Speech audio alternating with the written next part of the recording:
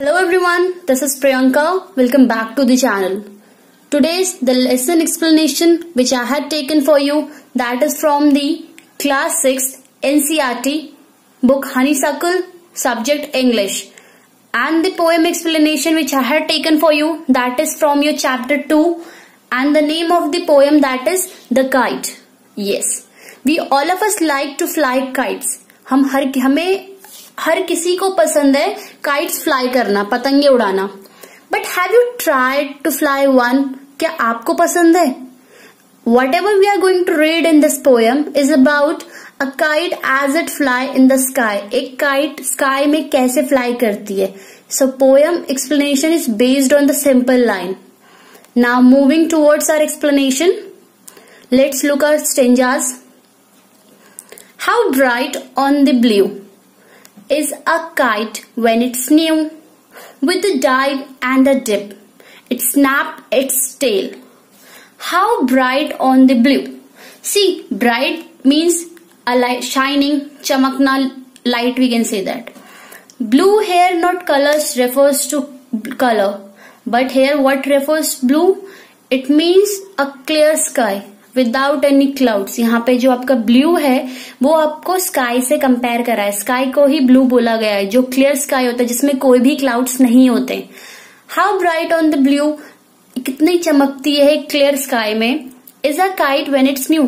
कब? जब एक न्यू होती है. नई काइट कभी भी अगर स्काई में फ्लाई करती है तो आप देखना, अगर स्काई क्लियर है तो वो बहुत ज्यादा चमकती है. With a dive and a dip, it snapped its tail. Dive and a dip. See, if we will look other both words separately, dive mean होता है गोते खाना, means plunge करना, to move into a water with a forcefully, and dip होता है that to move into water but immediately come out of the water, dip करना.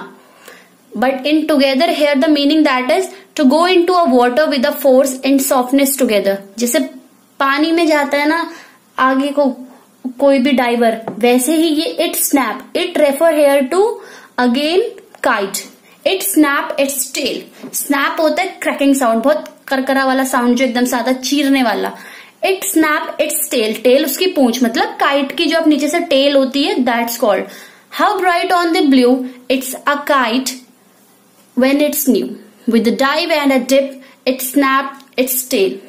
It means a kite look bright on a clear sky when it fly for the first time. It moves with softness and force together at the same time. To fly, make its tail to create a cracking sound in the air. Then soar like a ship with only a sail, as over tides of wind it rides. Climbs to the crest of a gust and pulls. Then seems to rest as wind falls. Soar means rise होना, उठना. With only a sail. See, now what is a sail? Soar का एक और word होता है to fly high. Now second word, that is your sail. The meaning of the sail is a cloth on a ship or a boat which is used to catch wind and help the boat to propel. Cell आप कब आप कह सकते हो boat में या फिर ship में पाल लगाना, जो बड़े बड़े कपड़े होते हैं जिससे डायरेक्शंस दी जाती है, that called a cell. Tides another new word, that is, अब हमें पता है टाइड्स क्या होता है. सी में जो वेव्स आती है, it means rising and falling waves, that calls are tides. Crest होता है माउंटेन का टॉप, एंड गस्ट होती है स्ट्रॉन्ग विंड्स. पुल यहाँ पे खींचने के सेंस में नहीं यूज हुआ है, पुल हुआ है to move forward. Then soar like a ship with only a sail, as over tide of wind it ride. Climb on the crest of a gust and pulls, then seems to be rest as wind falls. Means what is in this full stanza, that such moves, जो उसकी moves होती है, जैसे यहाँ पे kite को किससे compare करा है, शिप से. काइट जैसे शिप का अपनी वो पाल चढ़ाते हैं, जो सेलिंग होती है उससे उसको डायरेक्शंस मिलती है, हवा में स्पीडली जाता है. जैसे टाइड्स ऊपर नीचे आते हैं उस टाइड में क्रॉस करता है. क्रेस्ट मतलब ऊंचा टॉप तक जाने के लिए. जैसे सेल में, जैसे एक बोट और एक शिप ट्रैवल करती है सी में, वैसे ही जो kite climb of the crest, crest होता है टॉप पे, बिल्कुल जब वो टॉप पे पहुंच जाती है of a gust and pools, मतलब स्ट्रॉन्ग विंड, जब विंड स्ट्रॉन्ग होती है तो वो काइट टॉप पे चली जाती है। जैसे जैसे इट सीम्स टू रेस्ट, यहाँ पे विंड मीन्स जैसे जैसे रेस्ट होता है विंड का, एज विंड फॉल, जैसे जैसे विंड रेस्ट करती है, स्लो होती जाती है, it automatically came down means in full stranger. What is the meaning? That these moves help it to float in the sky.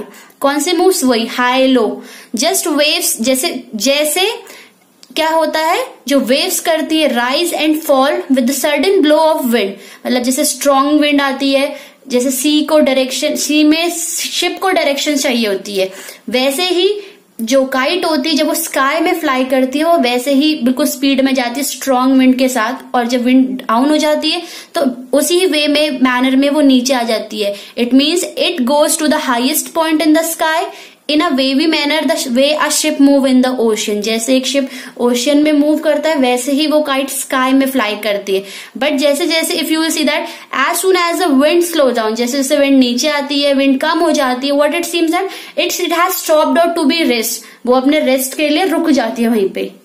See the next, when string goes slack you wind it back and run until a new breeze blow and its wing fill and up it goes. How bright on the blue is a kite when it's new, but a rather thing you will never see when it flap on a string in the top of a tree. When string goes slack, you wind it back and run until a new breeze blow and its wing fill and up it goes. String again, धागा. Slack मतलब होता है loose हो जाना, become loose. When the string goes slack, जब धागा loose हो जाता है, you wind it back and run until a new breeze blow and its wing fill and up it goes. जब क्या होता है कि जो काइट होती है जब वो धीरे धीरे लूज होती है, जब विंड स्लो हो जाएगी तो काइट भी स्लो हो जाती है, तो आप जैसे उसका धागा ढील देते हो टू फ्लाई इट, दोबारा उसे रोल करना उसके मांझे में, और तब तक वेट करती है जब तक कोई नई ब्रीज नहीं, अचानक से कोई जेंटल विंड नहीं, अचानक से दोबारा से कोई विंड ब्लो करना शुरू नहीं करती। जैसे ही वो करती है फिल इट्स विंग, विंग यहाँ इट्स विंग मतलब उसकी यहाँ पे बॉडी की बात कर रहे हैं, काइट की बात कर रहे हैं, with air and again help to it fly, मतलब जब बहुत स्पीड में चल रही होती है हवा फिर कम हो जाती है, as you read in above the stanzas, तो वो रेस्ट करती है, मतलब वो एक सामने आ जाती है। बट सडनली जब विंड ब्लो करना दोबारा शुरू करती है तो वही जो काइट होती है वो दोबारा से हाई स्काई पे फ्लाई करना शुरू कर देती है। How bright on the blue is a kite when it's new, but a rare thing you will never see when it flap on a string in the top of a tree. Razor means what we can say that a ton, first मतलब फट जाना, we can say torn, we are using it, tear, torn. Bright on the blue, it's a kite when it's new, but a rare thing you will never see when it flap on a string in the top of a tree. See, again the same line which is used on the first, especially how bright on the blue, तो ये कितनी ज्यादा bright होती है, कितनी ज्यादा चमकती है जब ये क्लियर स्काई में फ्लाई करती है, जब ये नई होती है, means when it fly first time. But a razor thing, razor we can say that a word टार्टर्ड या टॉन, फट जाना, फटे हाल हो जाती है जब condition, you never will see when it flap on a string in the top of tree. आप नहीं देखोगे कि जब वो फ्लैप करती है, फड़फड़ाना, उसका जो धागा होता है जब वो ट्रीज में फंस जाता है, ट्री के टॉप में स्पेशली, तो वो कैसे फड़फड़ाती है, means a kite look very bright and a beautiful on a clear sky, but when it gets struck on a tree top it gets torn and gives a poor worn out look which is not liked by anyone। मतलब फंसने के बाद जब वो tree के branches में जाके tree में फंस जाती है तो फट जाती है, उसके बाद वो किसी को भी पसंद नहीं आती जिस तरीके से उसकी कंडीशन हो जाती है, because it's of not of any use then. Means in total overall if I'm going to speak what is a summary of this poem or whatever the thing which we had discussed in this, that we can say that a new kite, एक जो नई kite होती है वो बहुत ज्यादा bright लगती है जब when the sky is clear और blue means without any cloud, the sky take a plunge and bend sideways, जो sky होती काइट होती है, plunge वही गोते खाना, मतलब वो गोते वगैरह खाती है, मुड़ती है इधर से, इट्स टेल प्रोड्यूस, उसकी जो टेल होती है वो कैसा साउंड प्रोड्यूस करती है, cracking sound, when suddenly the kite rise high like a ship with a cell cloth. The kite has only one sail of string. It rides over the strong winds and climbs to the top like a ship. It pulls forward when the wind is strong, but as the wind fall, it also crests for a while. जैसे जैसे हवा गिरती है वो थोड़ी देर rest भी करती है. When the thread tied to kite becomes loose, जब वो धागा काइट का लूज हो जाता है तो जो फ्लायर होता है वो दोबारा से उसे खींचता है. As you will see that whenever you fly the kite, आप उसे थोड़ी सी ढील दे जब स्पीड में आपको ऊंचाई पे पहुंचानी होती है. इट इज फिल्ड, बट जैसे ही हवा आती है, a new bridge, gentle wind आती है, वो दोबारा से विंड के साथ साथ ऊपर राइज करना शुरू कर देती है. On a clear sky the new kite shine, but it get torn badly. वो बुरी तरीके से फट जाती है. कब? जब it flap on a tree top, जब वो किसी ट्री के टॉप पे जाके फंस जाती है. So that is all about your poem summary also, which is written by Harry Ben. So that's all about your poem explanation run. If you're having any problem or any queries, what you guys have to do, you have to just write in the comment section and I'll clear your doubts, all the things in my next upcoming videos. So that's it about the full explanation. If you like the video, like it, share, comment, subscribe. But don't forget to press the bell icon for more updates. Soon I'll be back with the new videos for you, all of you.